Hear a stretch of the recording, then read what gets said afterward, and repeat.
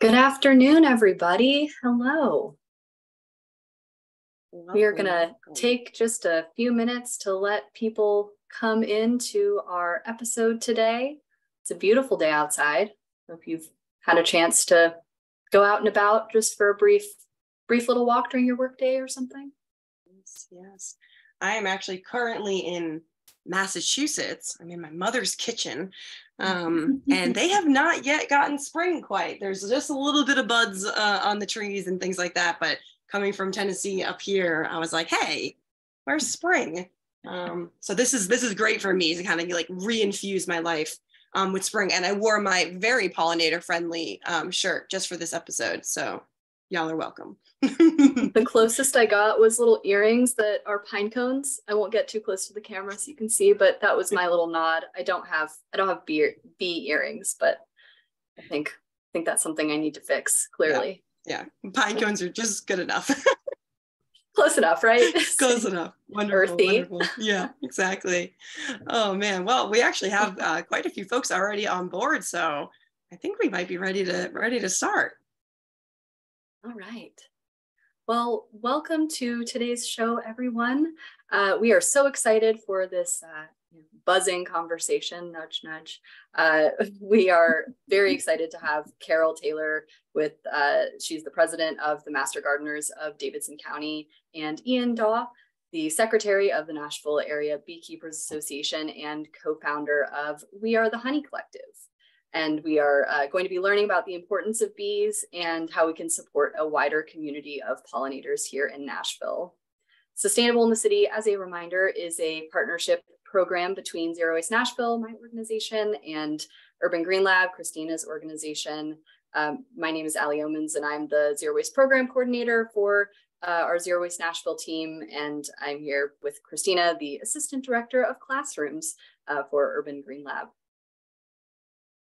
Absolutely. Thank you so much, Allie. And as a reminder for folks who are either joining us for the first time, welcome, or just need a little refresher, we now use the Q&A function for our questions to our wonderful guests. So if you have any questions buzzing in your brain that you want to ask these wonderful folks, please make sure you put that in the Q&A section.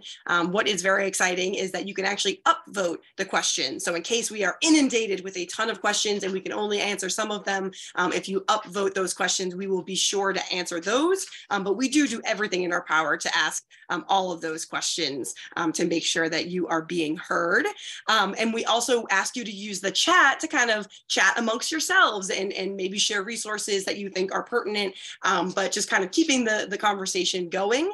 And so as always, we like to ask a little fun question to get to know y'all and also make sure that you're using the chat correctly. So please make sure you set it to everyone, set the chat to everyone, and let us know, how do you feel about bees? These are polarizing little critters. Are you afraid of them? Do you love them? Or do you maybe just need to learn more about them before you can even have an opinion? How do you feel about bees? I'm seeing Michael saying, love them, love them. I love bees. They scare me a little bit, but they definitely, they are wonderful little things that I can't wait to learn more about. I hope we can keep you from being so afraid. Yes, yes. I want to be realistic that some folks don't just come out and love bees. They need to learn a little bit more about them to lower their defenses and to realize that these are wonderful creatures that are helping us thrive as an ecosystem. So I think that is everything that we need to know about the chat and the Q&A. Keep your love them, hate them, fear them, want to learn more about them, and we'll be excited to see that. Keep the chat going as much as you want. And like I said, please make sure you're putting your questions in that Q&A section for Ian and Carol, and we will make sure that those are heard. And then we have some really exciting events because it's Earth Month. Oh yeah, this is so exciting. So we have so much to talk about. Allie's going to run through most of these, and then I'll hop in with one at the end. So Allie, take it away. Yeah, super quick, just here at the top of the episode. This week has been Tennessee's Food Waste Awareness Week, and it's not over yet. It's only Wednesday, so there is still time to spend this week thinking about food waste, thinking about ways that we can reduce how much we are sending, how much waste we're sending to landfill. Right now, a fourth of what we here in Nashville send to landfill is food waste, And while 1 in 9 Nashvillians are food insecure, this really makes this issue, it should be very top of mind for all of us. And as part of Food Waste Awareness Week, one of the happenings going on is that my organization is hosting a webinar this Friday at 11 a.m. to talk about the dirt on composting. It's a tips and tricks for backyard composting, a really hyper local way to reduce your food waste to landfill. And you can register for that at nashville.gov. We will also send all of these resources and events in a follow-up email. This Saturday, there is a Bread to Tap event from 1 to 3 p.m. at Jackalope Brewing Company, where you can learn about food waste reduction. And also there will be beer made from unsold bread, apparently. So that's exciting. And my team will have a booth there. So come see Zero Waste Nashville at that event. And you may even win a fun prize for engaging with us. We'll see. And then, as Christina mentioned, this is Earth Month, which culminates in Earth Day. But the week leading up to Earth Day, my organization will be hosting a recycling facility tour and talks event on Wednesday, April 19th. From 9 a.m. to 1 p.m. There are a bunch of different slots you can sign up for in that time to take a facility or a tour of Nashville's recycling facility. And that is co-hosted by our organization and Waste Management, our contractor. And then finally, Earth Day. And that event is co-hosted by Christina's organization. So I will give her just a sec to talk about that. Yeah, so many fun events. I hope y'all will take advantage of those. And the most fun of all, the culminating event on April 22nd, basically all day in Centennial Park will be our Nashville Earth Day. And so this is a free event. This is great for all ages. It's great if you want to spend the whole day, if you want to pop in and pop out, maybe get some food, talk to some local nonprofits, government agencies, other folks and vendors who are working to help our community and help this planet. It's going to be a really, really fun day. We're proud of this, and we really hope that you'll come by. So it's free, it's fun, and it's in the sun. So wear your sunscreen, come on down, see some bees, see some friends, and rock and roll with us. But now we're going to learn more about bees. So you know what to do for the rest of the month. You have fun activities that you're going to be so excited about that we will send all of that information in the follow-up email. But you came today for bees. So let's get into it. Great. Agreed. All right, Carol, you want to take us away? Sure. So let's see, I already have it pulled up here. All right, so bees. And so pollinators, I should say the title of this is Pollinators, and pollinators are more than just bees.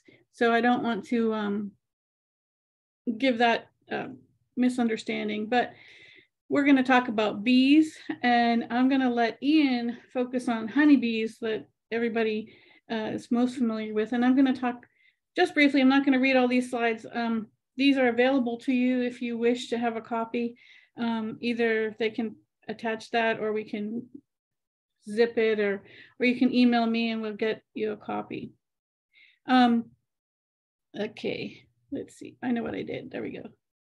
So bees, both wild and managed, that is those that are in those hives, like the honeybees, are really going down in population because of both pesticide use and changes in the way we use our land.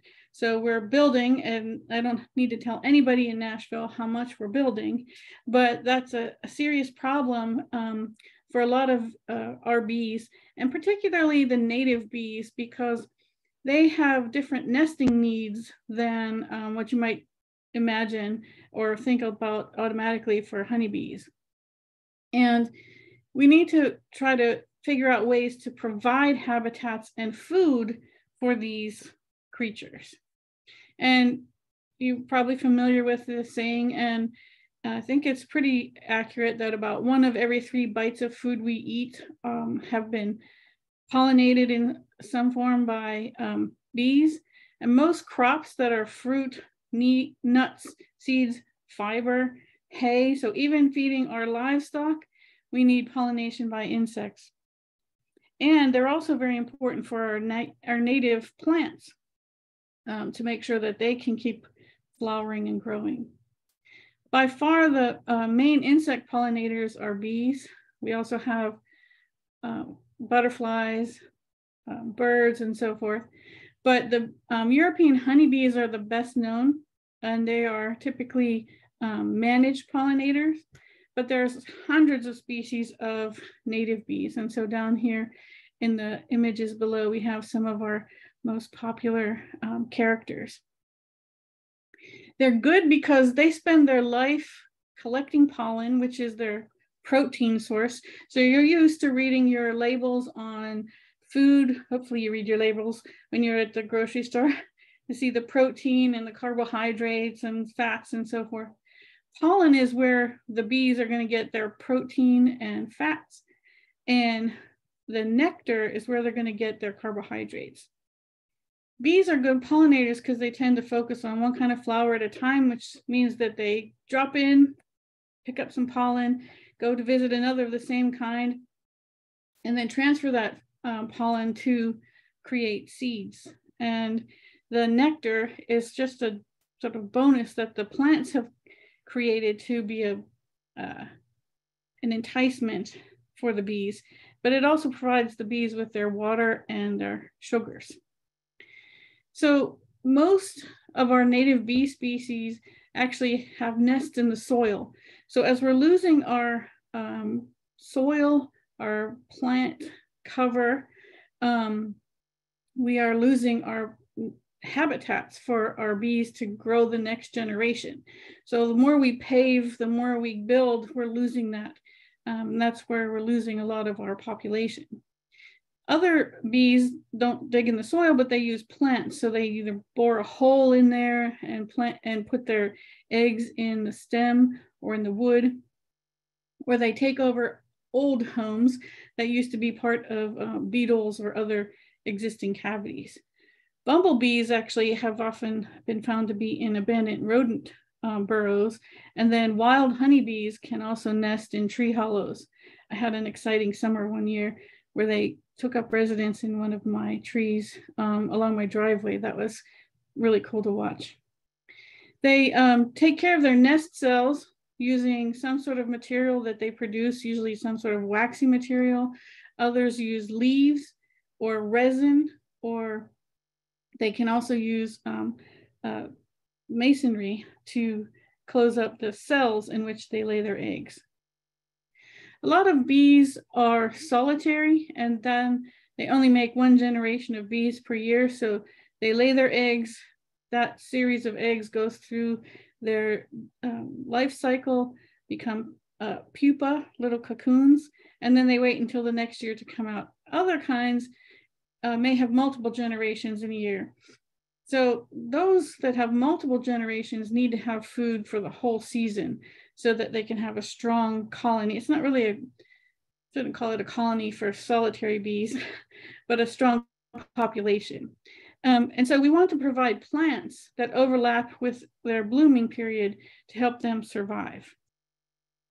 I already mentioned this, that pollen is the source of protein for bees, and some plants have higher protein levels in their pollen. And so those are preferred plants for bees. They want to go where it's the richest food, you know, so they want to be strong and get the most they can from every stop. The pollen is going to be where they also get their fats and a lot of their minerals. Nectar is their main source of carbohydrates, as I mentioned. And nectar is produced in flowers predominantly, in glands called nectaries. Other areas of plants can also produce nectar, which is kind of an interesting thing. That's a different talk. But this is why the bees will kind of crawl in there. If you can see my arrow, they'll crawl in there and to try to get down to the nectar, which will cause them to have to bump across the pollen and carry that pollen on them. So they get covered up with pollen sometimes. Flowers that bees like tend to have fragrance that's a sweet and light fragrance. And the color patterns are also not necessarily the ones we see. You can see in the bottom, the colors that the bees see is a different area of the spectrum. And so the plants look very different, or the flowers look very different. And it's very interesting to me that they have this sort of landing pad where they can say, okay, there's the area of the flower and let's target that center. Here's the area of the flower, let's target the center. And so the evolution of the flowers has taken on the colors that the bees can see, because the flowers benefit so much from that. So I'm going to look at a couple of specific bees really briefly. I really prefer to answer questions than to lecture. So I'm going to go kind of quickly through these. Of those native bees, about 30% nest in cavities. So either hollow plant stems or in holes in wood. And like I said, you can get this copy of the slide, so you don't need to look specifically at those. But if you see a stem, this is a stem from a rose where a bee has hollowed it out, and you can see there are little larvae, and there's the pollen that the bee has packed in there. And there's a separation between each of these cells where the bees are. And I can tell from this the direction that the main hole is to the left of the screen, because the mother bee will pack the cell with pollen. And some bees make something that's called bee bread for food for their larvae. They'll lay an egg. The egg will hatch and the larva will then eat that pollen. It will stay in there and then become or pupate and become a cocoon. Down here you can see some cocoons in the stem and some more cells. It's a little bit dark. And this is a leaf cutter, so you can see these are coated with leaves. I think we have some better pictures. Here we go. So these are the pupated, they're turned into cocoons. And these are cells, they're harder to discern each individual cell when it's a leaf cutting bee, because they wrap each of the cells with leaves. And then there's a bee called a resin bee. And rather than using mud or leaves, they actually create a resin or collect a resin and make a little cell for each of their larvae. There's mason bees. They typically pollinate about 95% of the flowers that they visit. So they have a very short life cycle, and they're very important in a lot of orchards to pollinate fruit trees. So here's some of those cute little mason bees, and they're kind of tiny. Here's one very industriously carrying a big mouthful of mud to build a wall between cells where she's going to be laying her eggs. And they're really pretty bees, I think. This is called a blue orchard mason bee, and it's blue. And they're quite endearing. They don't have honey to protect, so they're not likely to sting. They will sting if you get them caught in your shirt or in your hand, but the sting is pretty mild. It doesn't, I'm not saying it's not going to cause allergy reaction to somebody. I don't know that, but it's not as terribly itchy as some of the other bee stings that you might have had, or like I've had in the past. There are about 242 species of leaf cutting bees. Most of them are solitary. Some are in small colonies. And here you can see specified what a single nest would look like. And personally, I think it's very hard to see where the next individual one would be. Some leaf cutting bees actually have their nests underground. And so these are some of the leaf cutting bees. Here's how you can tell if you might have leaf cutting bees in your neighborhood. They actually cut a little semicircle in the leaf. They use their little chompers and chew that up, and then they actually fly with that piece of leaf back to their nest. I mentioned the resin bee before. They will use tree resin or small stones to create their cells, and they're usually waterproof, so they can actually lay in some unprotected spaces sometimes. So here's resin bee chambers. Here's a nest plugged with little tiny stones and resin. Now, carpenter bees, people really get irritated by carpenter bees because they have been noted to sometimes chew a hole into your picnic table or your deck. Important to know, they look a lot like bumblebees, but they're not the bumblebees. Carpenter bees also have a bad reputation because they are known for robbing the flower of its nectar. So I'm going to show you the robbery. So sometimes they can chew a little hole, and so they're not kind of going to do their pollinating job, but they get their nectar and they move on. They actually will put their brood into holes in wood that they can dig and create, and they have much larger larvae.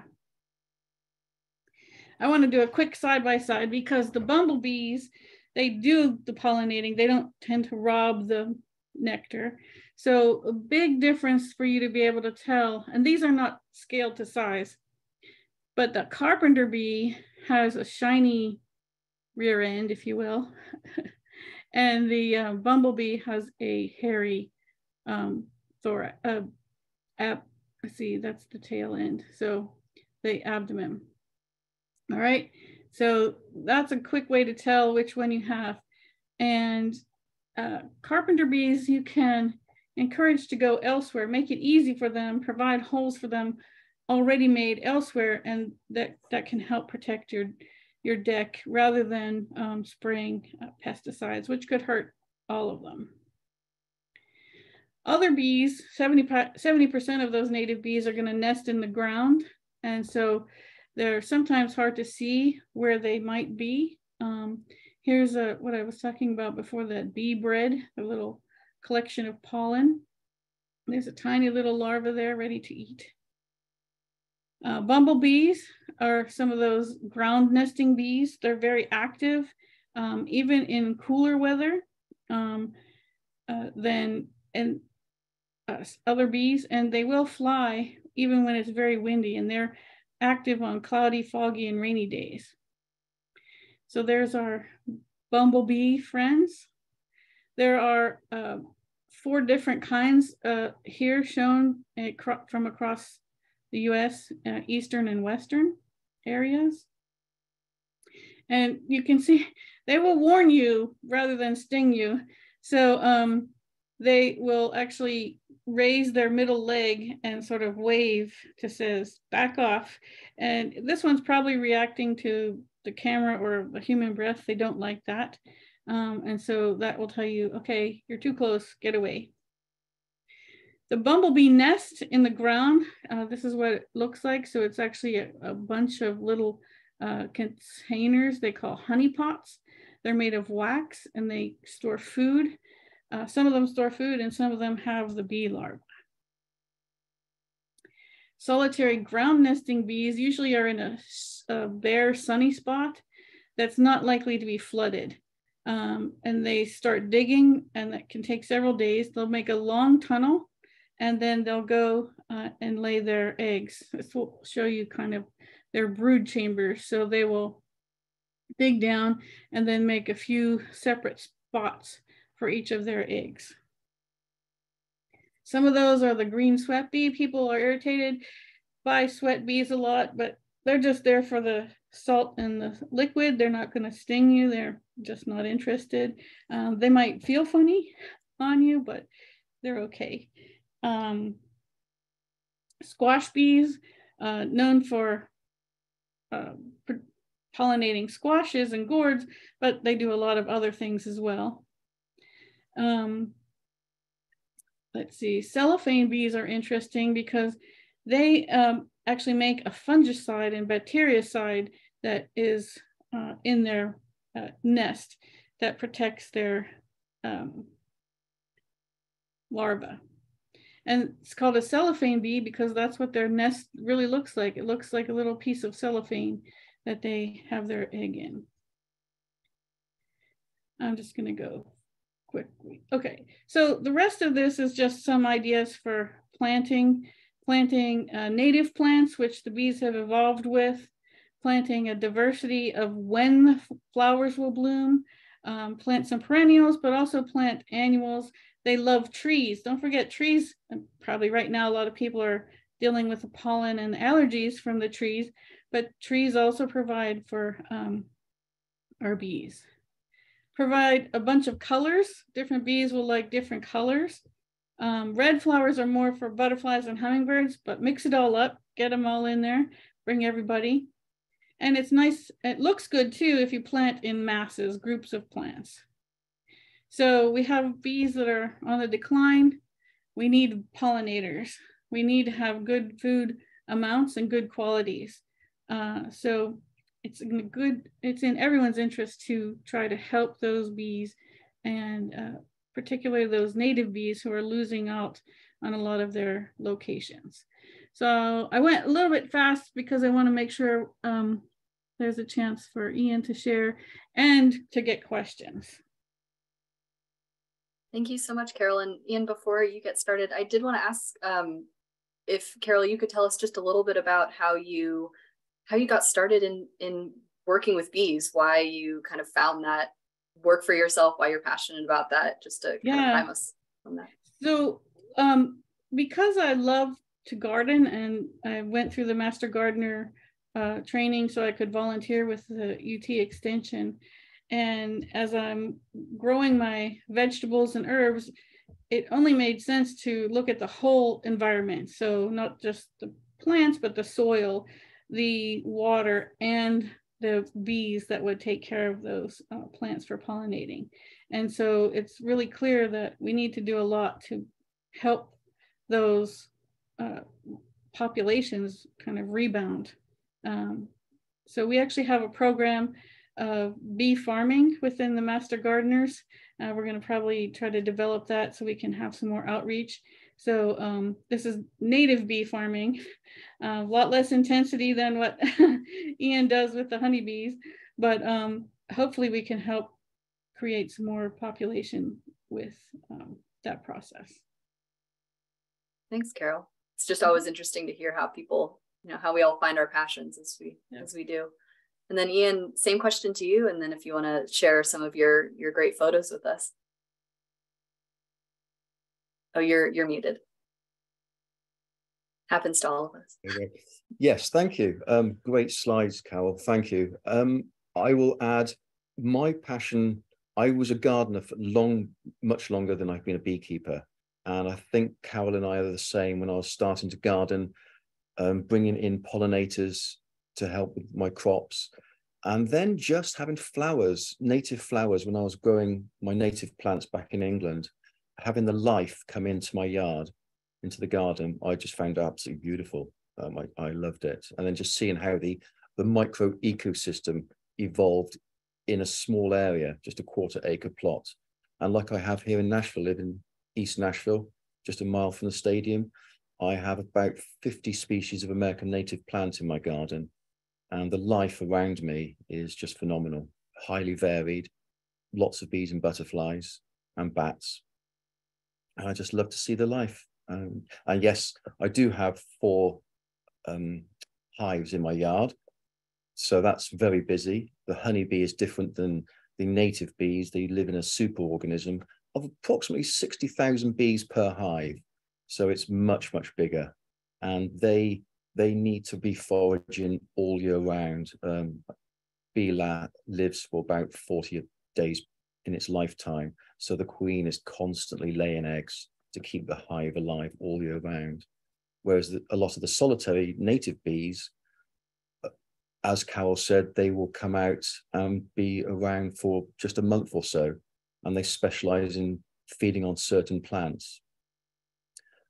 I'd like to just mention one thing Carol touched on is the loss of land that we're facing. Here in East Nashville particularly, the builders, the developers are allowed to build these tall skinnies and taking away the gardens of the house that was there previously.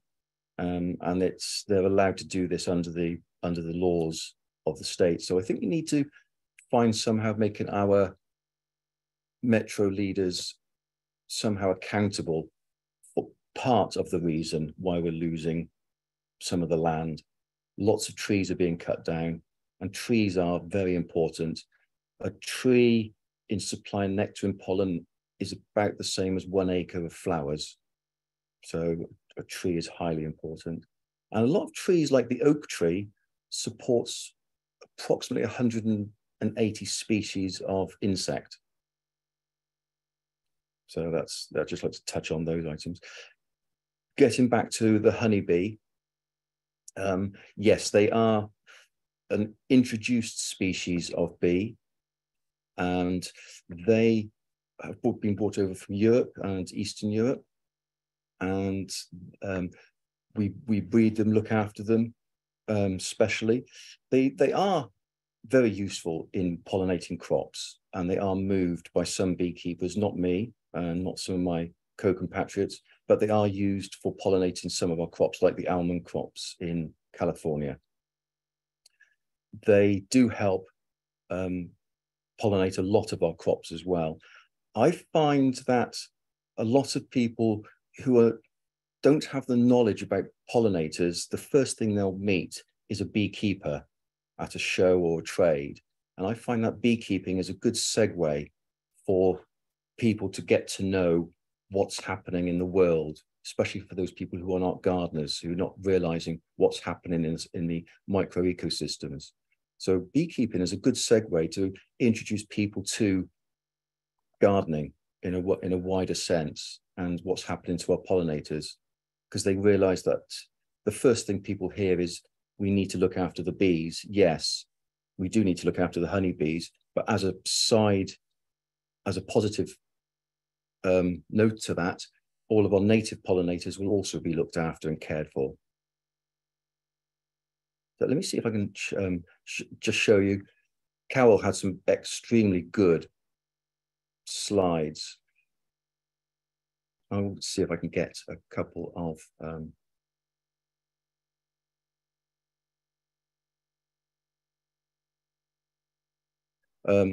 sorry.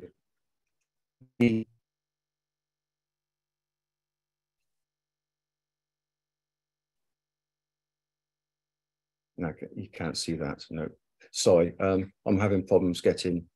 Oh, here we go. Right. We can see it. Yep, perfect. Yes. So the honeybee is in many ways substantially different to a lot of the native bees. And even within the species of honeybee, there are differences, some darker, some lighter bodies. Honeybees differ in that when the honeybee is foraging, a honeybee will find one species of flower to forage on per foraging session, rather than hop between different species of plants. So a honeybee needs to find a field of a particular plant, or a larger area of a particular plant or a tree. And here in Middle Tennessee, the tulip poplar is about to bloom. And that, when honeybees find that, and native pollinators, the increase in foraging will be immense. And that is a superb nectar source for the honeybee.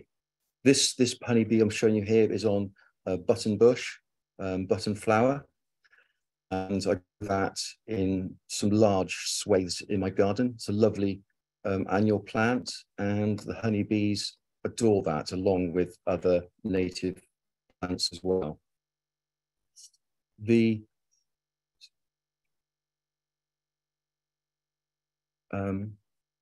Sorry, let's see if I can get another photo up.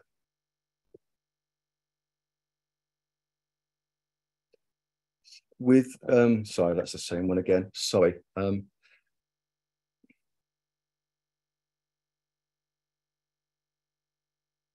I think what I will my slides are not.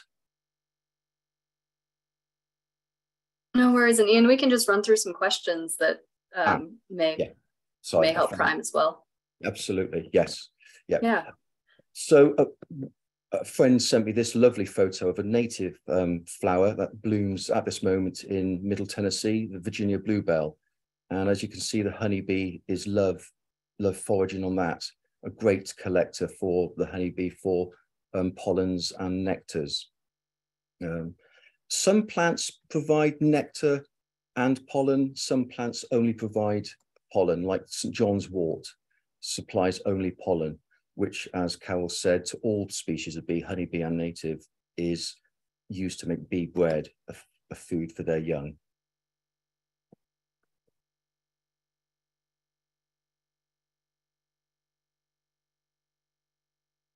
I think just at the moment, I'm thinking of what else I can add, because Carol's presentation was superb, and Well, Ian, you've kind of touched on this a little bit in mentioning, I mean, you both have, in mentioning native bees and honeybees and kind of drawing the similarities and differences between those. Could you just touch on that a little bit more? And specifically as your work doing small scale beekeeping here in Nashville? Yes, so through Nashville Beekeepers, we do a lot of stands at various shows and fairs. And again, as I said, a lot of people come to us and see us. And it's a good segue. Meeting beekeepers is a good segue to an introduction to the wider world of pollinators and gardening.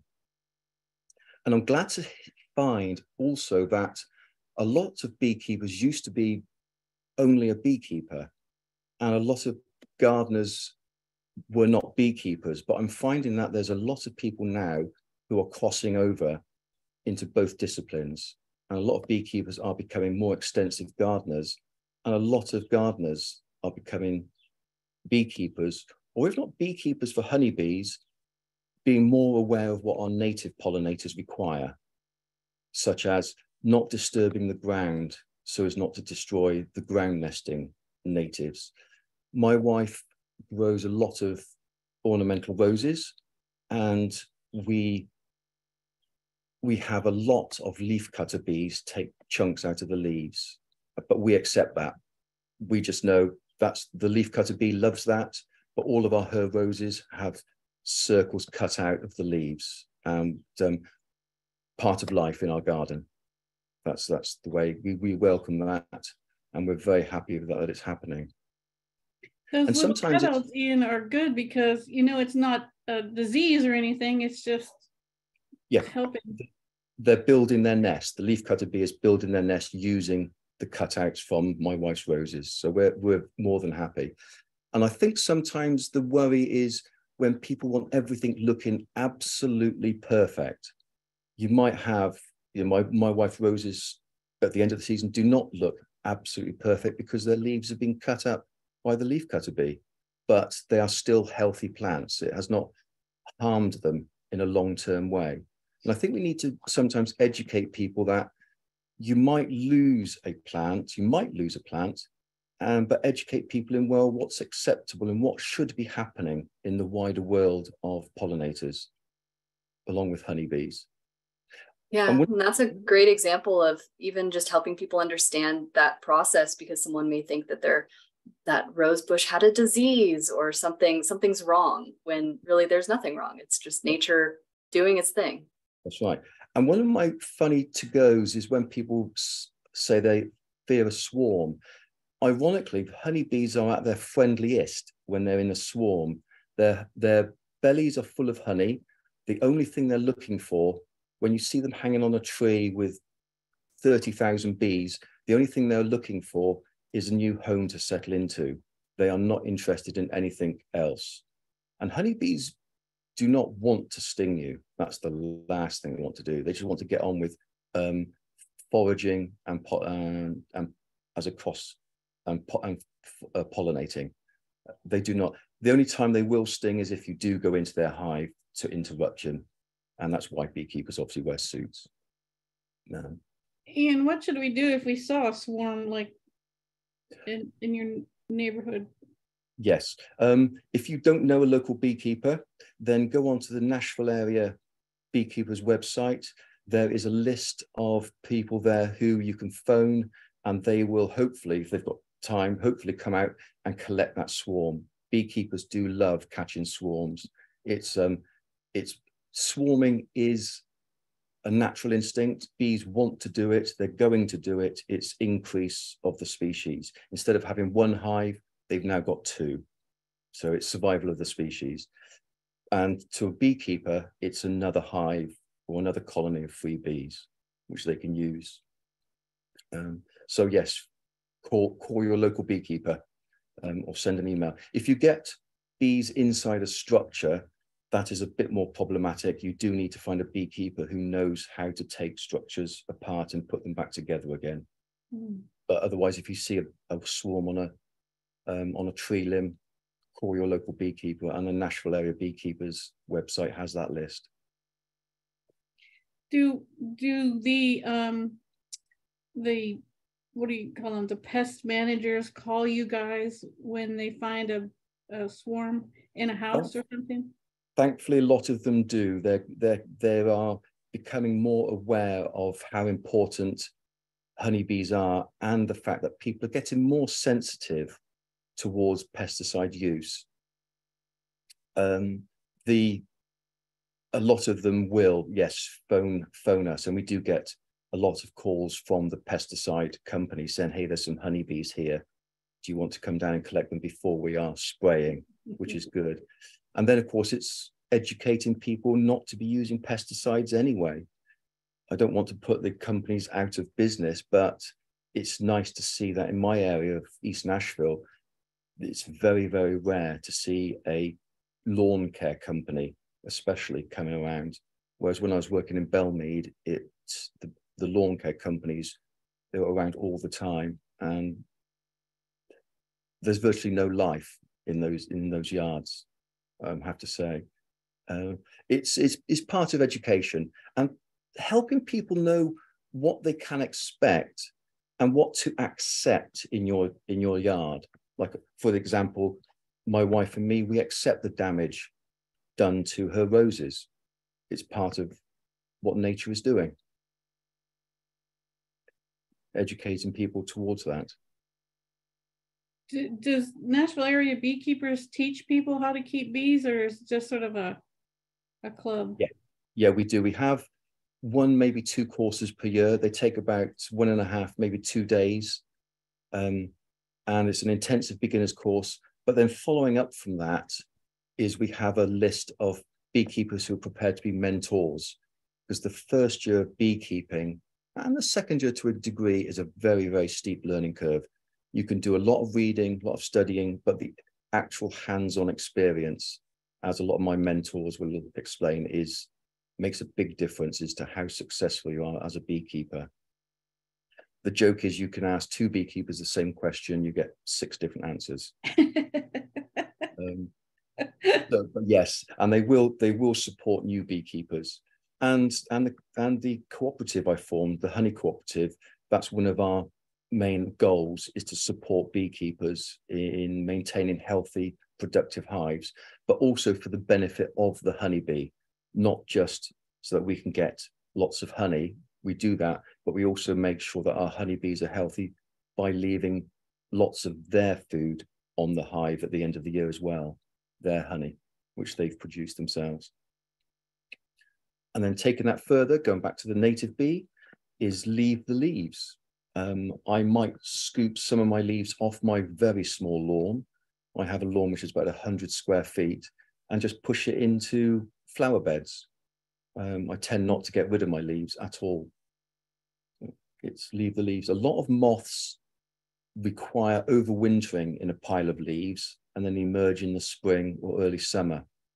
So they need those leaves as cover and then food in the spring. Excellent. Sorry, I'm just piling on the questions. You can ask any of the other questions, Ellie, but I was wondering, Ian, there's not a lot of native bee habitat like in the downtown corridor, but honeybees, you can put some hives up, but what are their food sources? And I know, I think the Hermitage, if I'm not mistaken, Hermitage Hotel has bees on the roof. I don't know if it's on the Hermitage, but on like yes, on one of the big hotels they do, and they have provided a lawn, a flowering lawn, with some short growing herbs in, for, I think, about 6 hives. But the Hermitage Hotel does have their own hives out at Glenlevin, just off 65. So, and they use that as a great teaching resource for school children. They go along, put some suits on, and have a look at how hives are managed. And that's a great thing, because a beekeeper will at every beekeepers meeting, they will talk about what's in bloom now and what's about to bloom soon, because beekeepers need to know that to manage hives successfully. So beekeepers are very good at knowing what's about to bloom and what's good for their honeybees. And I'm finding that beekeepers know that the wider population of pollinators is benefited as well. That's good.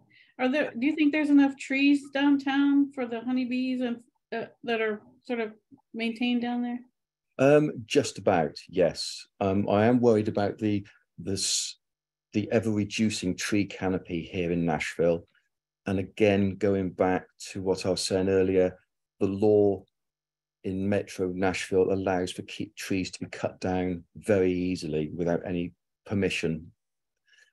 Some cities like Atlanta have a tree commission, and a developer has to have permission to cut down any tree that's over 25 years old, and they save a lot of trees that way.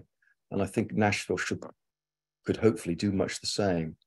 But certainly downtown Nashville, the tree canopy is thinning very dramatically. There is a volunteer organization called We Love Trees, or Nashville Loves Trees, and they are helping people to plant smaller trees along roadside borders again, which is a good thing. And in addition to, go ahead.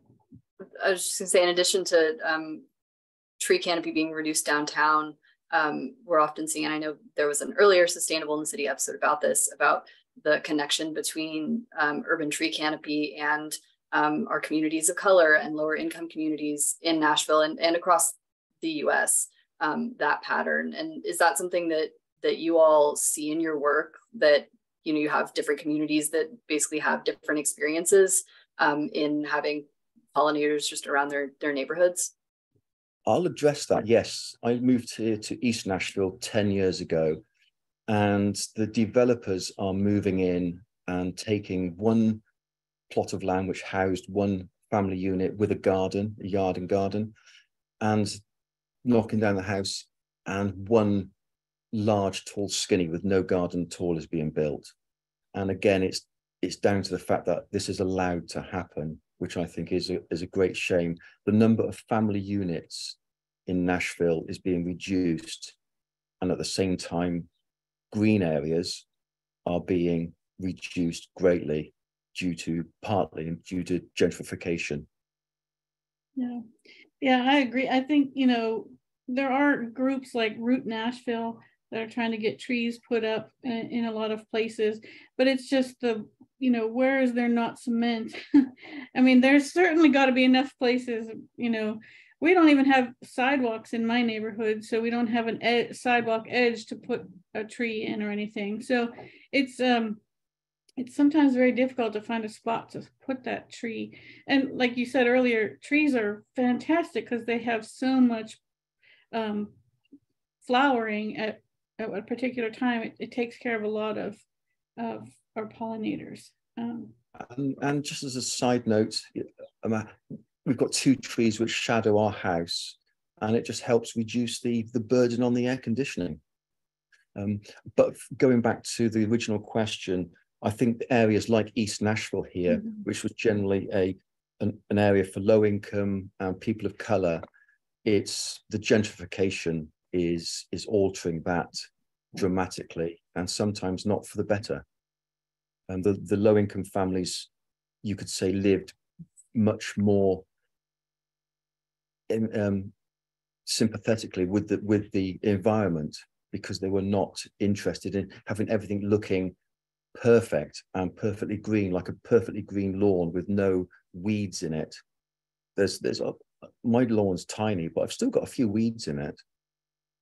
And the low income families, they're they're not interested in the look of the perfect lawn. And that's another thing I'd love to sort of try and persuade people. Don't have the perfect green lawn. Allow some short growing weeds or herbs to growing it. And that would be a great achievement if we could have more people worrying less about just the appearance and actual worrying about the substance of the lawn and what's growing in their yard. And are you all familiar with a No Mow month that Cumberland River or did I steal your line, Carol? I was just gonna say my husband loves that. Yeah, my household is doing No Mow month, but Cumberland River Compact is they've passed around signs that people can put in their yards if they're participating and agreeing not to mow during the entire month of April. And of course, there's part of Metro Code that requires that grass not grow higher than 12 inches. But I think there's some attempted flexibility around that if you are displaying your sign. But that kind of segues me into just one last question before we turn it over to all of the many great questions that we are having in the Q&A. And this was asked in the Q&A as well, that I saw someone in the audience asked, but how can we support our pollinators by, what specifically can we plant in our yards? What, like you all mentioned, not mowing as much or allowing those weeds to grow. What are some of those other tips and tricks that you can share with our audience? I think, if I just may, I think the use of the word weed is overused very often. I'm allowing to grow a weed called Miami Mist in a few of my flower borders. It's a native, it grows to about 12, 16 inches tall. And when you're driving along the road, if you see a swath of light blue flowers, it's probably Miami Mist. Great for pollinators. It's a beautiful color. And I just allow it to reseed itself to flower in the spring.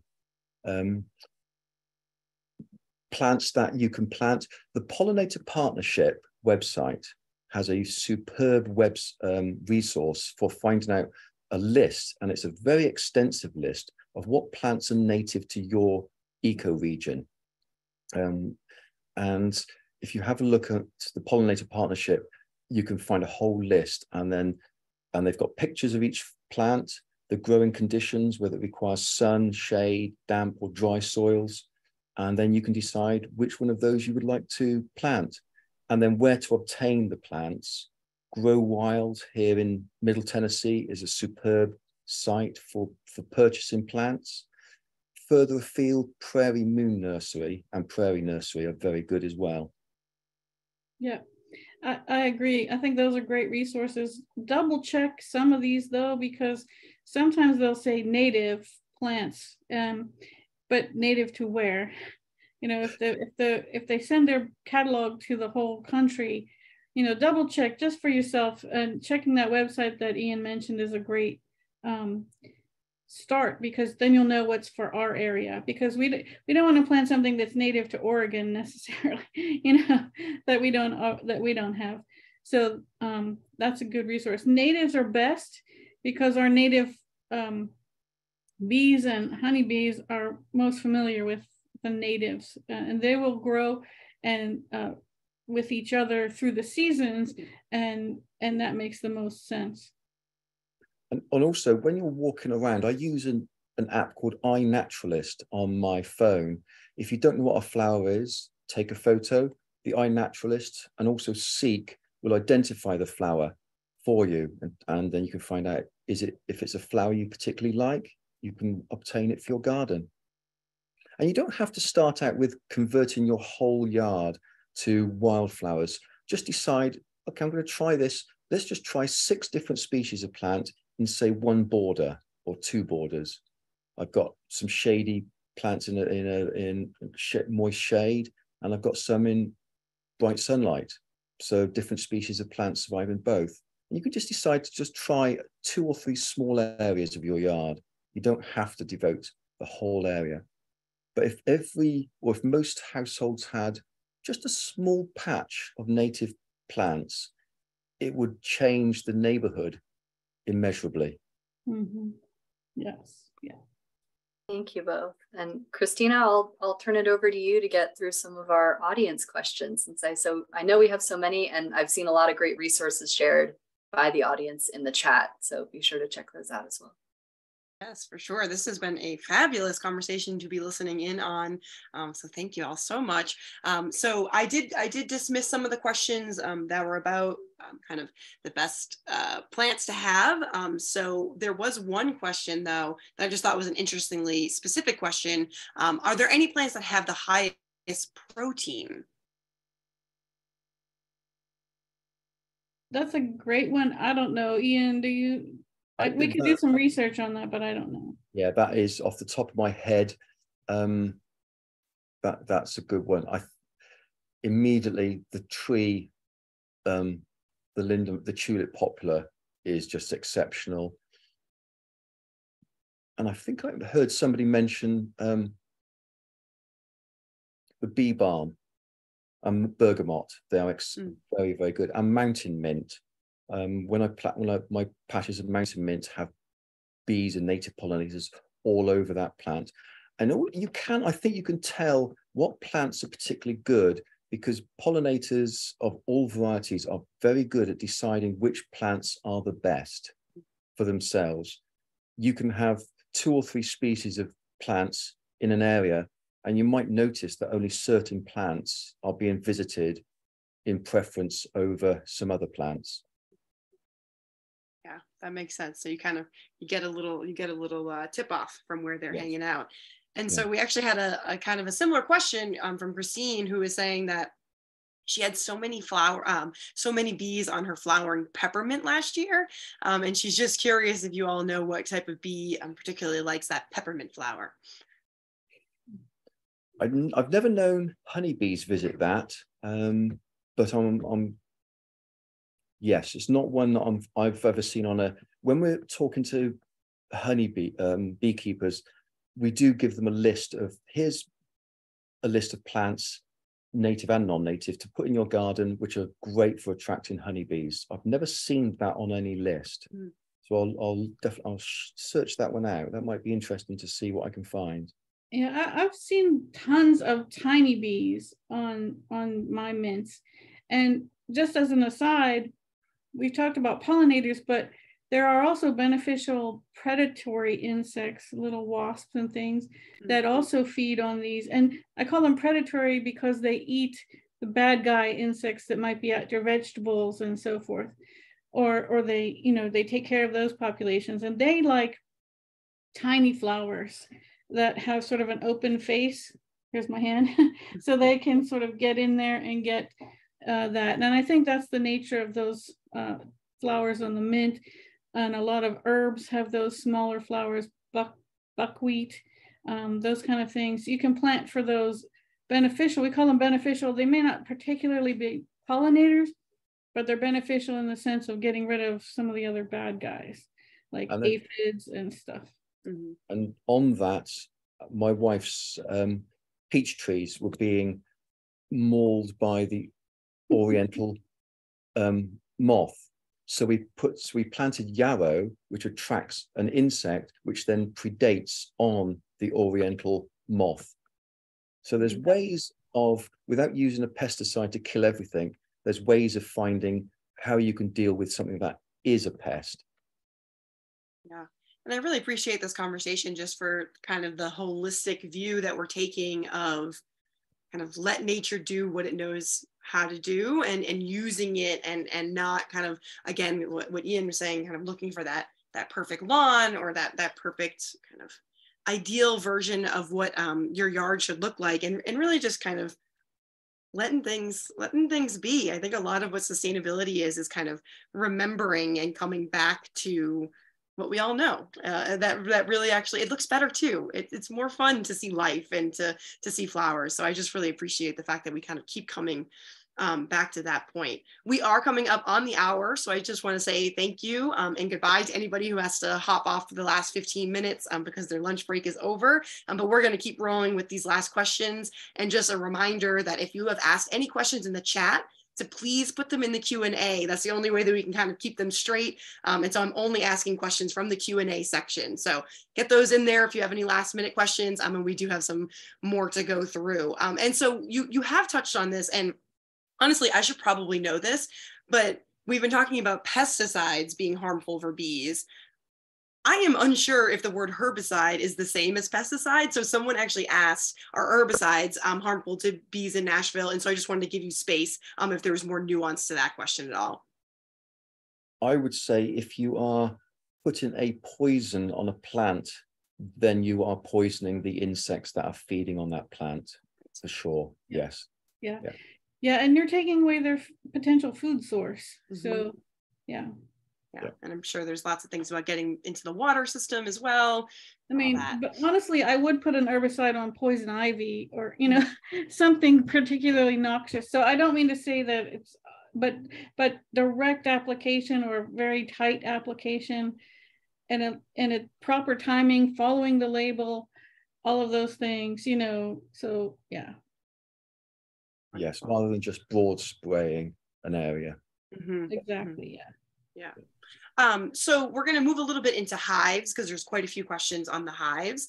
And so we have some questions about just, can you talk about keeping bees in hives a little bit more? And then there's a specific question of where have you had the most success with keeping hives and how many hives do you currently maintain, Ian? Right. Here in my house in East Nashville, as I said, I live about a mile from the stadium, 1/4 acre plot. I've got 4 hives in my backyard and I get for myself about £60 per hive of honey. And that still leaves the hive, each hive with about 30 to 40 pounds for themselves. So they're very successful.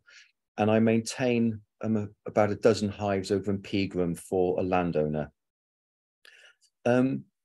It's about trying to ensure that your hives are healthy, not feeding them artificial feeds, and looking after them as naturally as possible.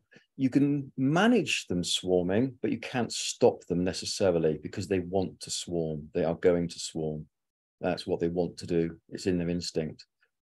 Learning beekeeping is joyous. It is a solitary adventure. You tend not to go out in groups to look after your hives. You do it alone.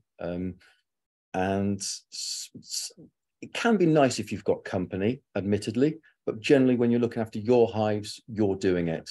And yes, I visit some friends who are mentees to help them manage their hives. But once they're on their feet, they might call me for a question, but they'll be doing it themselves. Beekeeping tends to be a solitary activity at the time. Yeah, we do meet socially. And I apologize if you brought this up already, Ian, but because I was watching the Q&A, so sometimes I miss things. But how long or how much of your day or week is spent tending to these hives? You're saying it's solitary activity, but the company can be nice. So I'm assuming it's not just you go out for a minute. So what does that kind of look like? So tomorrow morning, I plan to go out to my 4 hives. That will take me just over an hour. And the other day when I visited 3 apiaries belonging to some landowners, it took me all day to visit about 16 hives. So we're traveling around. So it's if you want to be a backyard beekeeper and just maintain 2 hives, you might need to devote, say, 2 hours per week. And that's all. Even the heaviest time is now during the swarm season, when you need to get in and inspect your hives for swarm preparation. But even then, it's just a couple of hours a week at most. You can do it. So it's not an everyday occurrence. It's leave them be as much as possible, actually. Okay, great. So it's kind of solitary for them as well. Yes. And then we have actually a beekeeper in the audience asking, how far and wide do bees stray from their hive to get the pollen and nectar? And they said that, I'm becoming a beekeeper and worry all the time about whether or not my bees will find what they need. That they will find it somehow. Here in Middle Tennessee, the dearth is late summer. And then in the fall, when the goldenrod is blooming, then they can start gathering again. But bees used to forage in 3 miles in every direction, leave the hive 3 miles. But with the loss of land, the loss of foraging opportunities, it's found that bees now have to forage out to 5 miles to find enough food, which is worrying because then they're not producing as much honey as they could otherwise. And then They're the life spending their energy. shortened. Yeah, exactly. Makes a lot of sense. Thank you. And so again, if anybody has any lingering questions or feel like their question was not answered because it was in the chat, put it in the Q&A, because we actually only have one question left, and then we'll let our folks let us know if there's anything else that they want to share. But we do have a question. We're not allowed to kind of say to go buy honey from a specific place or anything like that. But if someone does want to find your honey at the Honey Cooperative, do you have a website and that's what we should be sharing, or is there any other way that you want folks to find you? Yes, at the moment, the Honey Cooperative, we've got farmers market stands at East Nashville Farmers Market and Amkey Station Farmers Market. We are out of stock at the moment. I will be doing an extraction in a couple of weeks, but you can certainly come along and find a local beekeeper at virtually every farmers market that's around the area in Nashville. Maybe not us, but there will be a local beekeeper. Our website, we are the Honey Collective. You can set up a CSA, a community share as well, to buy your honey on a bi-monthly basis or monthly basis.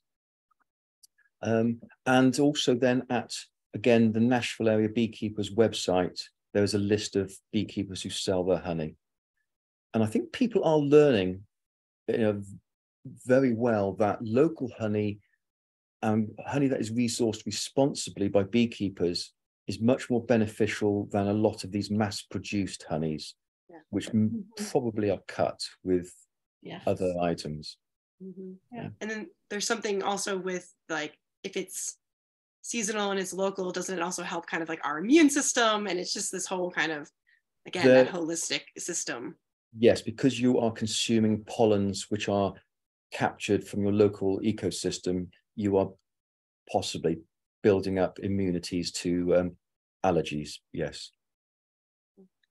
That's awesome. And then we did have a last minute question come in.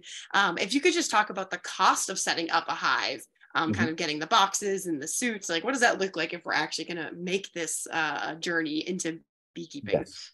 We beekeepers recommend you have 2 hives to start with, so you can compare if a hive is weak or strong. You can compare 2 side by side.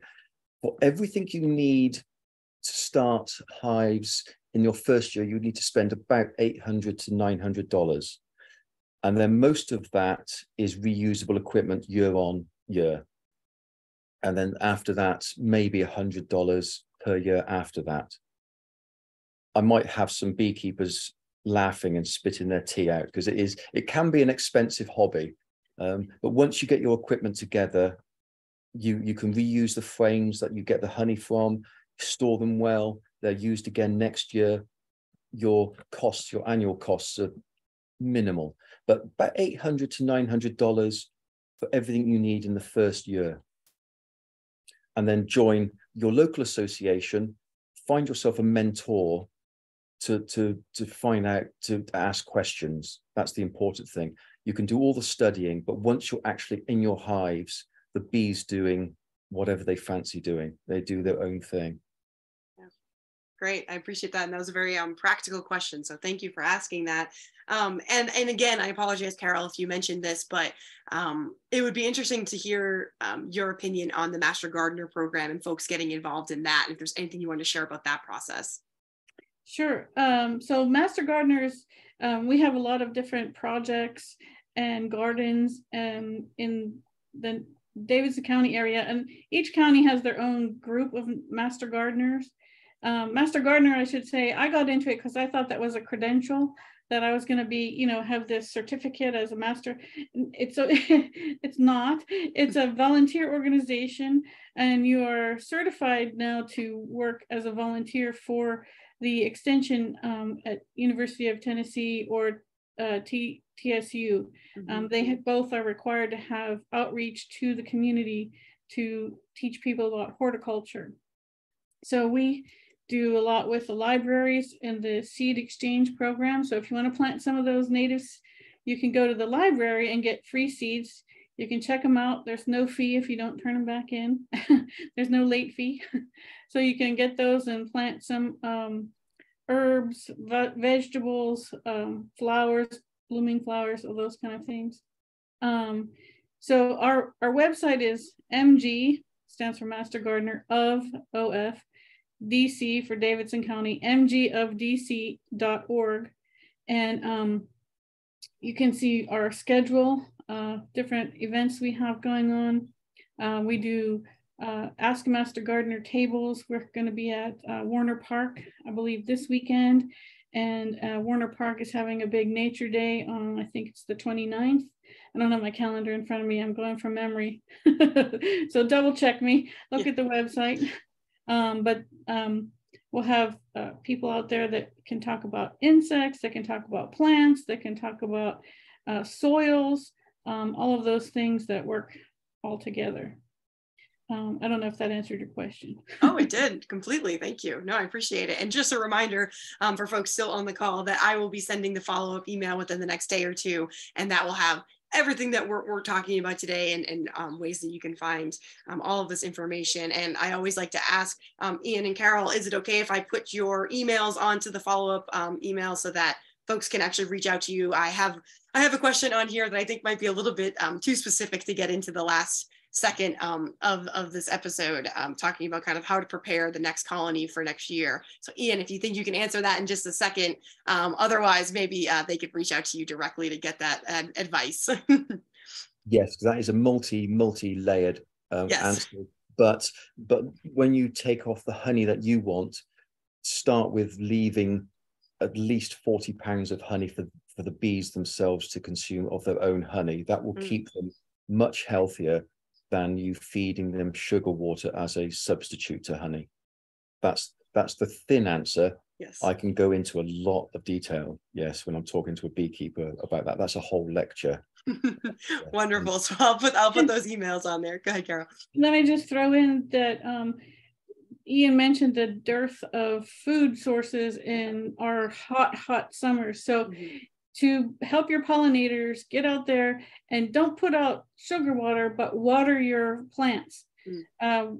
Your weeds will bloom, you know, all of your good plants, that will provide them food. So don't rain on top of them, try to water from the bottom. But you don't want to cook your plants, but that's going to be one thing that can help. And besides, that will help your yard look good too.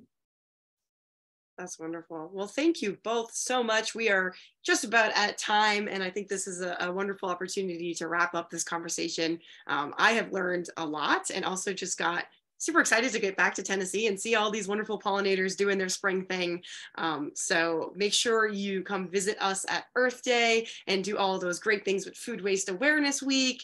Go hang out with Allie and learn more about MRFs and recycling and all those good things. And those will all be sent out in the follow-up email. But again, thank you so much, Ian. Thank you so much, Carol. And thank you everyone for watching and learning more about bees and our pollinators and how to keep them healthy and happy. I appreciate it. Thank you. Thanks. Thank you all. We'll be back with you next month. Bye. Bye, everyone.